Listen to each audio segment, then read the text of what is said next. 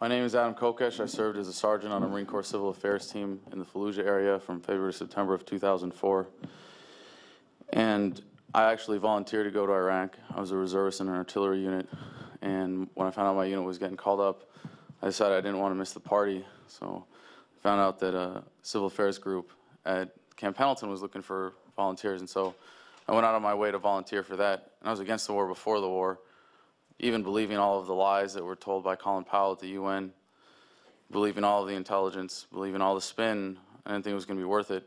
But I thought that afterwards what we were doing was cleaning up our mess and really responsible foreign policy and genuinely trying to do good by the Iraqi people, and that was something I wanted to be a part of and something that I enthusiastically risked my life for. This is the rules of engagement card that I was issued for our deployment to Iraq, and this is held up as the gold standard of conduct in the occupation right now. I'll just read a part of it. It says, "Nothing on this card prevents you from using deadly force to defend yourself. Enemy military and paramilitary forces may be attacked subject to the following instructions. Positive identification is required prior to engagement. Positive identification is reasonable certainty," and that's in quotes on the card, "that your target is a legitimate military target." And of course, we were supposed to keep this in our breast pocket here. But when Marines are put in a situation where they receive fire and all they see is a muzzle flash coming from a building, and they don't have positive identification, but they know that if they return fire through that window or towards that building, that they're more likely to live through whatever's going on. It's a really difficult situation, and I think it's criminal to put such patriotic Americans who have sworn an oath to support and defend the Constitution of the United States of America in a situation where their morals are at odds with their survival instincts. During the siege of Fallujah, we changed rules of engagement more often than we changed our underwear. At first it was, you follow the rules of engagement, you do what you're supposed to do, and then there were times when it was you can shoot any suspicious observer, so someone with binoculars and a cell phone was fair game. And that really opened things up to a lot of subjectivity. But also firing at muzzle flashes into the city, firing Mark 19s into the city became common practice. And at one point, we imposed a curfew on the city of Fallujah, and at that point, we were told we were allowed to shoot anything after dark. And fortunately, I was never put in that situation to make that decision, but there were a lot of Marines, on the positions around me who were forced to make those choices. About the situation being criminal, about the criminality of putting Marines in this position, because when you tell them that the rules of engagement are you can shoot anything that moves after dark, we have a reasonable certainty based on our intelligence or whatever that anything that moves after dark is an enemy combatant. Well, you can't expect those Marines to stop and analyze every situation, because they're going to operate based on those rules of engagement, and they're going to do what they have to do. So I got up in the middle of the night when the Iraqi policeman at our checkpoint got the call, and through pointing and pantomime and the little Arabic I spoke at the time and an Arabic translation dictionary, I was able to help figure out that there were Marines shooting at Iraqi firefighters and cops, and we were able to send it down our chain of command and stop that from happening. But how many incidents like that happened where it wasn't so clear and there were just shadows being shot at? And I know that that happened while I was there during the siege of Fallujah. That kind of thing where we're just harassing people unnecessarily is really kind of part of daily life there. And eventually we set up a proper checkpoint, and I was relieved and went back inside, and the Marines that were there were checking almost every car that came through, and they found a couple of guys that had a bag of cash in their back seat. And they detained them on suspicion, and we're like, all right, well, we're going to detain them and interrogate them. And so they were zip cuffed and hooded, and I was told to go out and get them and pick them up, and so I picked them up in my Humvee, got the bag of cash, brought them back to the office where it was air conditioned, and sat them down, and was just keeping an eye on them. And then the interrogators got there, and they were like, why the heck are you guys being so nice to these people? And they started roughing them up and throwing their heads against the wall and preparing them for interrogation. And they dragged them out of the office, and apparently they got actually reprimanded on the outside of the office by one of our officers for engaging in that unnecessary behavior. And then they interrogated them, and they found out that there was no reason to detain them any further. And the bag of cash was about this big, which would have been a lot of American money, but in Iraqi dinars. It was only about $10,000-$15,000. And so they let him go, just like that. And I can tell you, if that money wasn't intended for the insurgency beforehand, it was after that.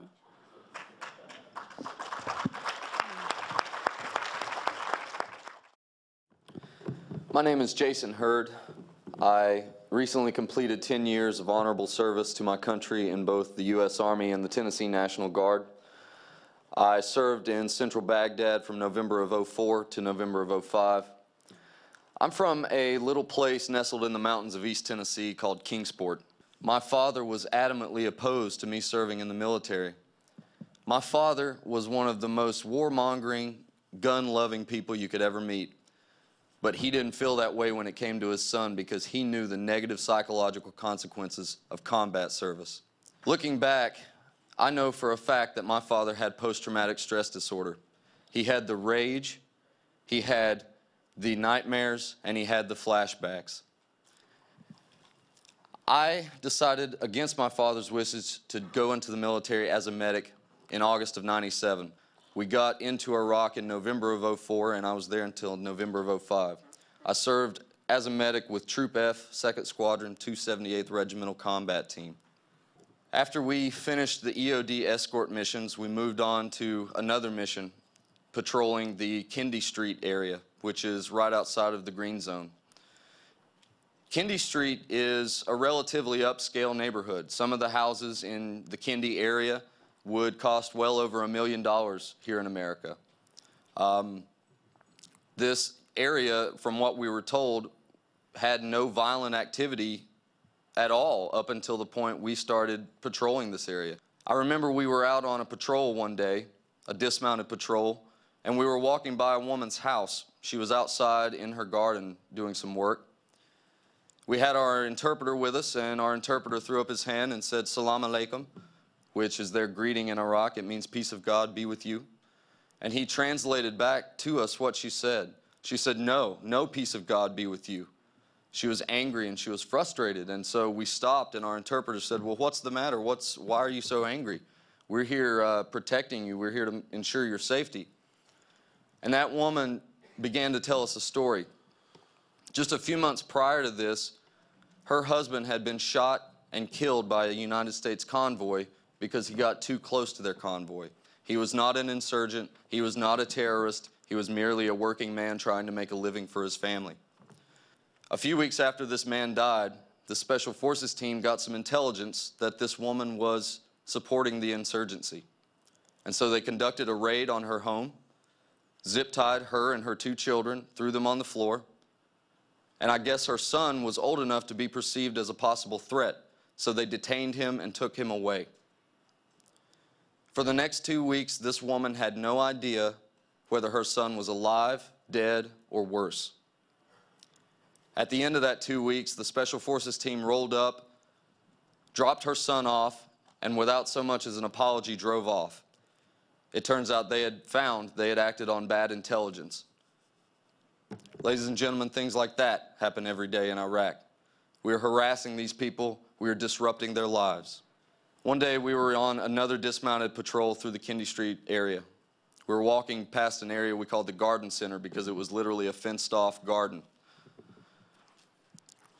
As is policy, we are to keep all cars and individuals away from our formation. And so a car was approaching us from the front. I was at the rear of the formation because I was the medic, and the medics hang out at the back with the platoon sergeant in case anything happens up front so you can respond. They waved the car off down a side street so that it would not come near our formation. As I made it up to that side street, the car had turned around and was coming back towards us because the street was blocked off by a concrete T-barrier at the other end. So I began doing my levels of aggression. I held up my hand, trying to get the car to stop. The car sped up. And I thought to myself, oh my God, this is it. This is someone who is trying to hurt us. And so instead of doing what I should have done according to policy and raising my weapon, instead I did what you should never do, and I took my hands off of my weapon altogether and began jumping up and down, waving my hands back and forth, trying to get this car to stop and see me. The car kept coming. And so I raised my weapon, and the car kept coming. I pulled my selector switch off of safe, and the car kept coming. I was applying pressure to my trigger, getting ready to fire on the vehicle, and out of nowhere, a man came off of the side of the road, flagged the car down, and got it to pull over. He walked around to the driver's side door, opened it up, and out popped an 80-year-old woman. Come to find out, this woman was a highly respected figure in the community, and I don't have a clue what would have happened had I opened fire on this woman. I would imagine a riot. Ladies and gentlemen, I hate guns. I spent 10 years in the military, and I carried 2 of them on my side in Iraq. But I think they should be melted down and turned into jewelry.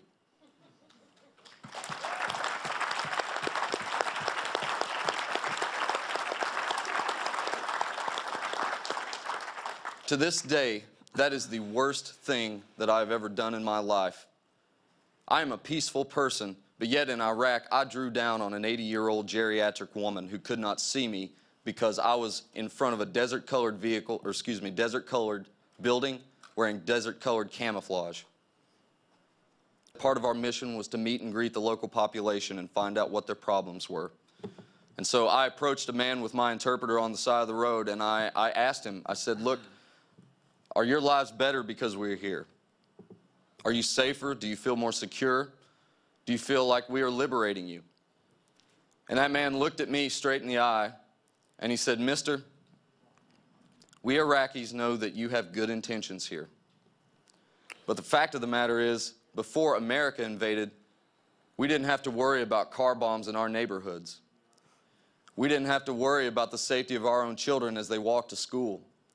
And we didn't have to worry about U.S. soldiers shooting at us as we drive up and down our own streets.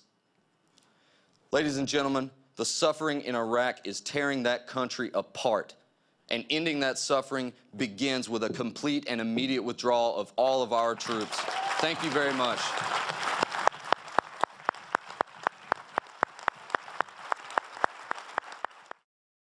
Good afternoon. My name is John Michael Turner. I currently reside in Burlington, Vermont. I served with Kilo Company, 3rd Battalion, 8th Marines as an automatic machine gunner. There's a term, once a Marine, always a Marine, but there's also the term, eat the apple, F the core. I don't work for you no more. I served 3 deployments with Kilo Company, 3rd Battalion, 8th Marines, one of which was in Haiti. The other 2 were in Iraq, in between Fallujah and Abu Ghraib the first time, and in downtown Ramadi at the government center the second time. On April 18th, 2006, I had my first confirmed kill. This man was innocent. I don't know his name. I called him the Fat Man. He was walking back to his house, and I shot him in front of his friend and his father. The first round didn't kill him after I had hit him up here in his neck area. And afterwards, he started screaming and looked right into my eyes. So I looked at my friend who I was on post with, and I said, well, I can't let that happen. So I took another shot and took him out. He was then carried away by the rest of his family. It took 7 people to carry his body away. We were all congratulated after we had our first kills, and that happened to have been mine. My company commander personally congratulated me, as he did everyone else in our company. This is the same individual who had stated that whoever gets their first kill by stabbing them to death will get a 4-day pass when we return from Iraq.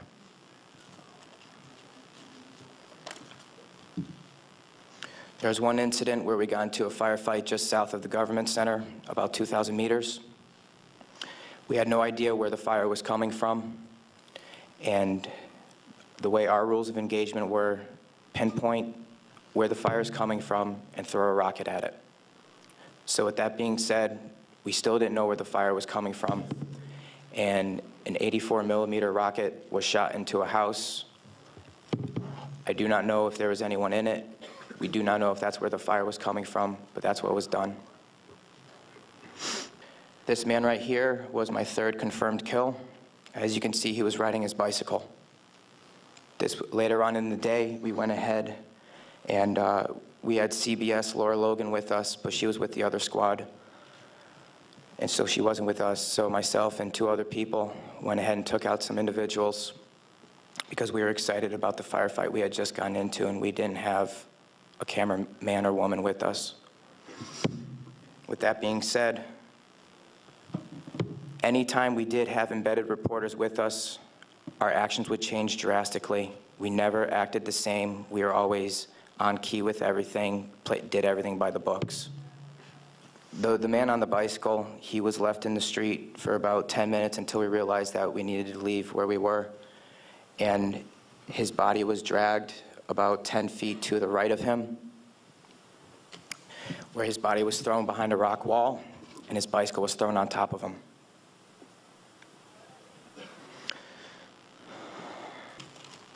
On my wrist, there is Arabic for FU.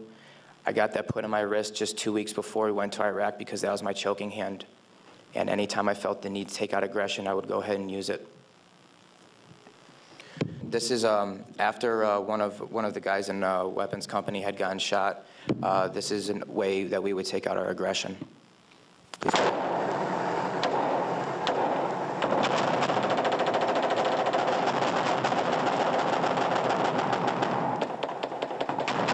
For those of you who don't know, it is illegal